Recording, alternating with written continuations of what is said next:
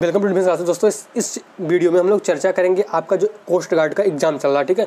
जो आपका coast guard का एग्जाम चल रहा है उसी के बारे में पूरी चर्चा होगी और इंग्लिश में बताया जाएगा आपको क्या क्या चीज़ें आपसे इंग्लिश में पूछी जा रही हैं। जैसे हम इंग्लिश चैप्टर की बात करते हैं तो उसमें आपका ग्रामर और वोकैब का सेशन दोनों आता है और जो आपके क्वेश्चन है उसमें कितना पूछा, जैसे आपको 25 क्वेश्चन आता है इंग्लिश का, आप लोगों को पता है कोस्ट गार्ड में 25 क्वेश्चन ही आते हैं।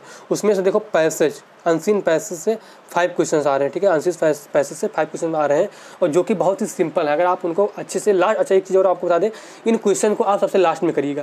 पहले आपके जो फिल इन द ब्लैंक्स हैं, ठीक है, एंटोनिम्स सिनोनिम्स हैं जो आपको अगर आ रहे हैं, वन वर्ड सब्स्टिट्यूशंस हैं जो आपको आ रहे हैं, ठीक है, उनको पहले आप करिएगा। उसके बाद फिर आप और चीज़ों पर जाइएगा, ठीक है। दोस्तों हम इसमें बात करेंगे किस किस सेशन से कितने क्वेश्चंस पूछे जा रहे हैं। पहले हम लोग बात करते हैं वोकैब का, ठीक है।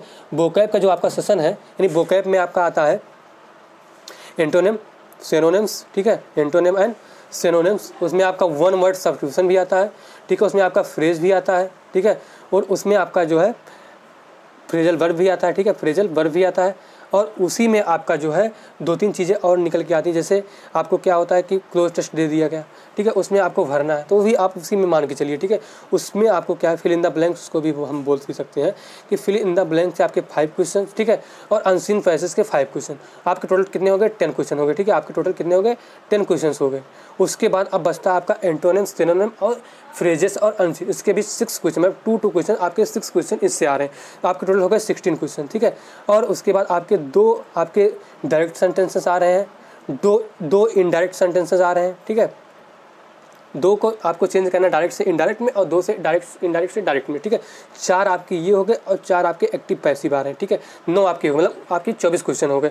और एक क्वेश्चन आपका किसी से भी रिलेटेड हो सकता है, मतलब इंग्लिश में आपका बहुत सी चीज़ें हैं। इरर हो गया, इरर से कभी 2 क्वेश्चन आ रहा है, किसी में एक ही आ रहा है, किसी में आया भी नहीं है। तो बच्चों से बात करने के बाद ही ये वीडियो आपको प्रोवाइड कराया जा रहा है कि किस तरह से चीज़ें आ रही हैं। तो और आपको बता दें जो इंग्लिश का लेवल है आप लोगों का, वो बहुत ही ज़्यादा मतलब सिंपल भी नहीं है तो बहुत ज़्यादा हार्ड भी, मतलब मॉडरेट लेवल पर अगर आप चीज़ों को अच्छे से पढ़ के जा रहे हो और आपको चीज़ें अगर बेहतर ढंग से आपने पढ़ रखा है और आती हैं तो और आपको बता दें आप वोकैब का सेशन प्रिपेयर करके अच्छे जाइएगा आप लोग क्लोज टेस्ट को, अनसीन पैसेज को, क्योंकि 10 क्वेश्चन आपके यहीं से आने वाले हैं, मतलब 10 क्वेश्चन आप यहीं से आने। अगर आप इनकी प्रैक्टिस करके जाते हो, क्योंकि इसमें कोई ग्रामर वगैरह नहीं लगना, अगर आपको सेंस पता, आप उस चीज़ को पढ़ के उसका उस मीनिंग आपको आती है तो आप इसमें से 8-7 नंबर ला सकते हो, ठीक है।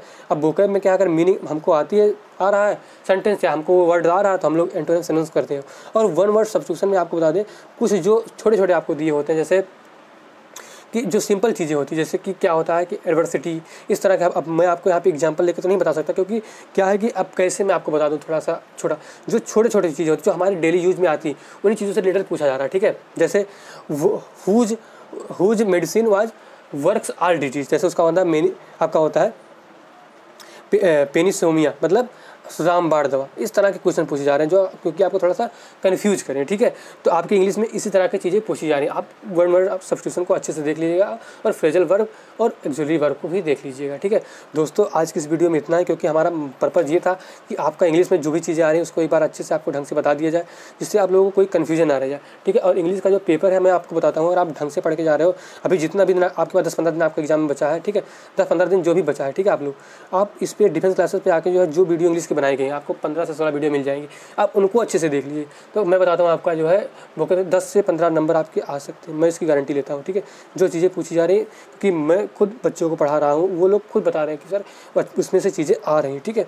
तो दोस्तों आप लोगों को बताने का पूरा पर्पज़ यही था, आप लोग अच्छे से तैयारी करके जाइएगा। और आप लोग अच्छे से तैयारी करके जाते हो, अभी 10-15 दिन का जो भी आपके पास, जिस तरह कि आपका 14 से एग्जाम स्टार्ट हुआ है जो कि आपका 5 मई तक चलने वाला है, जो भी बच्चे जिसका भी एग्जाम हो अच्छे से अभी जुट जाए, अगर 15 दिन पढ़ लेते हैं तो मैं गारंटी लेता हूँ उनके 18 से 17 नंबर आ जाएंगे इंग्लिश में आराम से। दोस्तों आज की इस वीडियो में इतना ही। Thank you. जय हिंद, जय भारत।